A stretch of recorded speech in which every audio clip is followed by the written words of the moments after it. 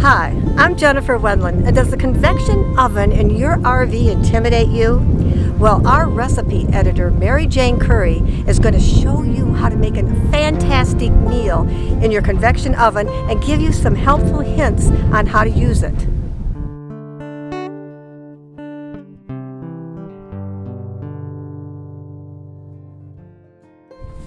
Mary Jane! Mary Jane! Jennifer! Hi! Let's do some cooking. All right. I have a convection recipe I want to try. Awesome. I've got some chicken. Let's get to work. Let's do it. Mary Jane, the question that we get more than any other question is, how do I use my convection oven? And I gotta confess, even myself, I just don't use it the way I should. You're right, Jennifer. I get that question all the time. In fact, just at this gathering, I've had 3-4 people ask me about the convection oven. They say, we love the recipes, but we're not that familiar with the convection. So let's make a convection dinner and we'll document it. Oh, great. Jennifer, I got this great chutney the other day, and it's a combination of ginger, mango, and the chutney together, so it's a little sweet. So I thought what we could do is I can make a salad dressing and get some romaine lettuce out, and then make a little salad dressing, put it to the side, and then I'll make a sauce for the chicken you brought. I have never bought chutney before, so this is something new to me. You can tell I don't cook that much. This will be a lot of fun. It's a little different twist on some familiar flavors, and that's what makes it, you know, getting flavorful food in a small kitchen really fun. So to make the dressing, I poured half a cup of good quality olive oil into the cup, and then we'll mix in equal amount of the mango ginger chutney. And let me whisk that. That'll pull it together a lot faster. Then I'm going to add a little bit of ground spicy mustard for a little tang. It also acts as an emollient, so it'll hold the oil together better than the separation we're seeing right now. You could do this in a blender too, but it's so easy to do by hand. So see what that mustard did? It pulled it together into a nice sauce. Now I have some limes, so I think that'll add a little freshness and zing to it. Isn't this the smallest grater you ever saw? I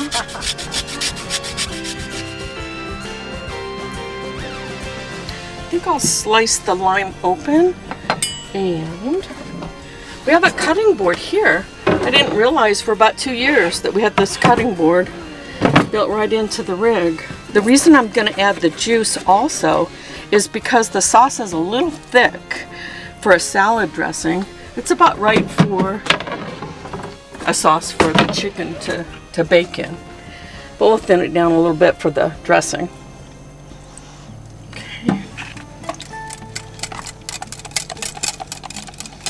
Okay, we'll set that aside. Isn't it easy so far? It sure is. Let me add that great looking boneless, skinless chicken that you brought. That's the best kind, I think, for doing this type of meal. You know, you probably want to have about 2/3 cup of chicken per serving, but you can adapt this up and down, whether you're a solo or you're a couple on the road, or you want to make a double portion and freeze half. I would get 1 or 2 pounds of chicken. I'm going to add the rest of the mango sauce that we still have. This is 12 ounces. So we used about 4 for the dressing and 4 ounces of olive oil. So this will get nice and stick to it, kind of like a sweet and sour chicken, but just a little different flavor profile. And a little bit of mustard for some tang.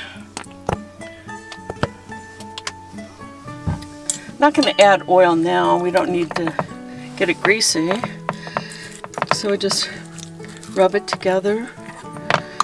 And then you could add salt and pepper now, or just before you serve it. So we're just blending this together. Couldn't be any easier, really. And then next what we'll do, let me show you how to get that convection oven warmed up and how to set the time. This is going to be a real treat because we eat chicken all the time, and usually I just use a salad oil dressing to marinate it in, but we eat so much chicken, Mike does complain about it. But this chicken I know is going to be extra good. Oh yeah, I think it'll be great too. So now what I'll do is let me show you how the convection oven actually heats up, and then it'll ding when it gets to temperature. We'll put this in on the rack. You want to make sure it's not straight on the glass platform. It should be on the rack. And then we'll set it, why don't we set it for 18 minutes, and then we'll check it with this instant read thermometer. So we're going to preheat the oven. We'll preheat the oven. And then when it dings, we'll put the dish in and we'll bake for 18 minutes. Convection bakes 25% faster than a regular oven, and you can do it at 25 degrees lower temperature most of the time. But we want to make sure our temperature internally on the chicken, we'll test it at 18 minutes and see if it's close to 165. That's the safe guideline for eating chicken. Okay. Here's our convection oven. What we're going to do is press convection and the temperature that we want.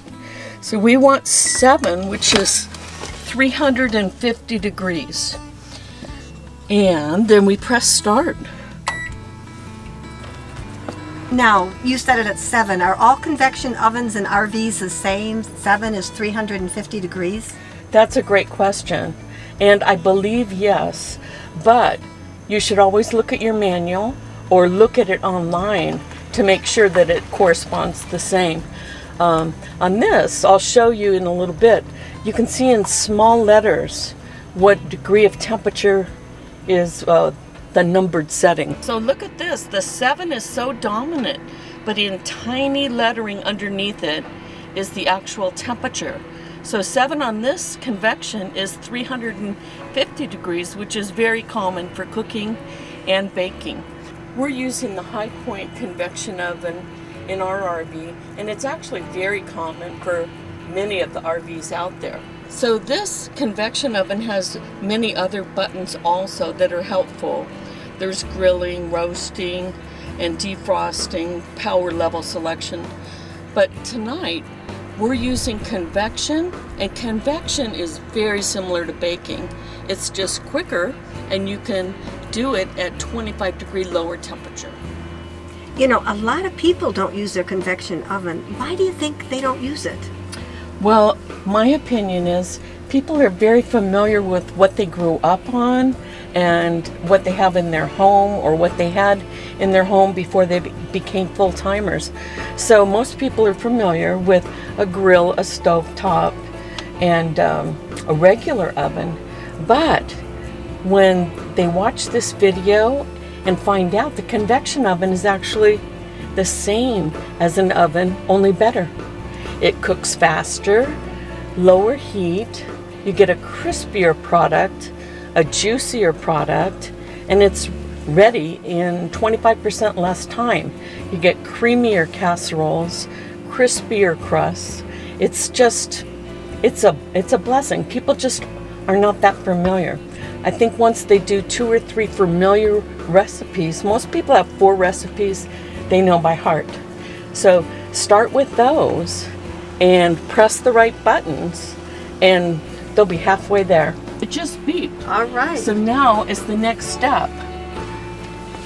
We'll open the oven.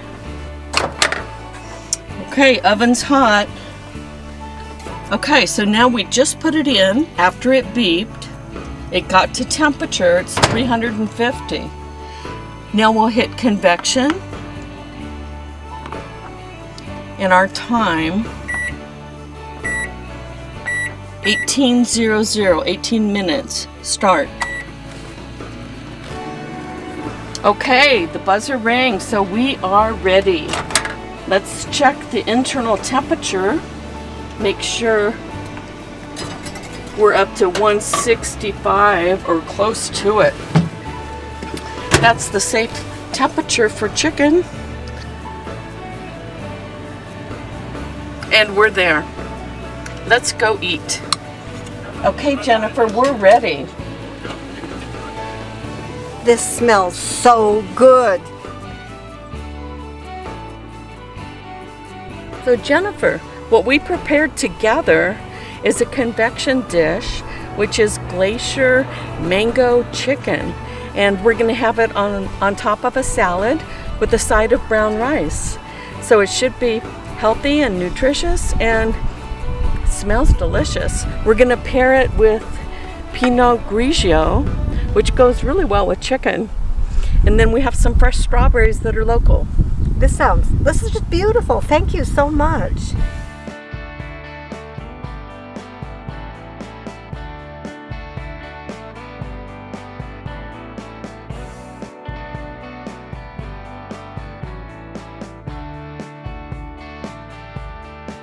And we'll get all this on one plate. No need to have too many dishes. Sounds good to me. That looks beautiful. Okay, a little Pinot Grigio. That'll pair well. What a beautiful meal.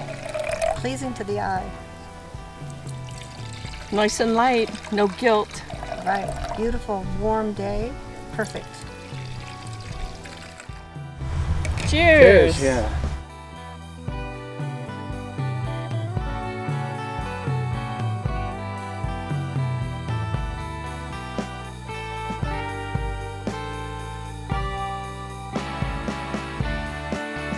I love chicken. We eat a lot of chicken, and this is so tasty with the chutney and the mango and everything. It's refreshing. It's very summery. I'm gonna add this to my recipe. Oh, good. For summer.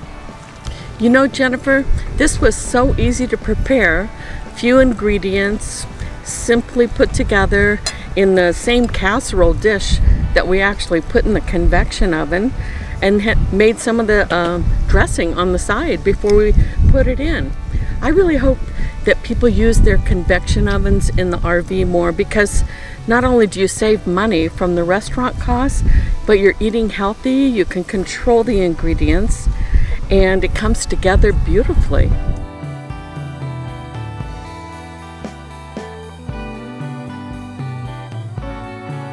Boy, that was a good meal. Do you want to make it yourself? Well, we'll post Mary Jane's recipe in the description below. I'm Jennifer Wendland, and before you go, please subscribe to our RV Lifestyle channel on YouTube right here below.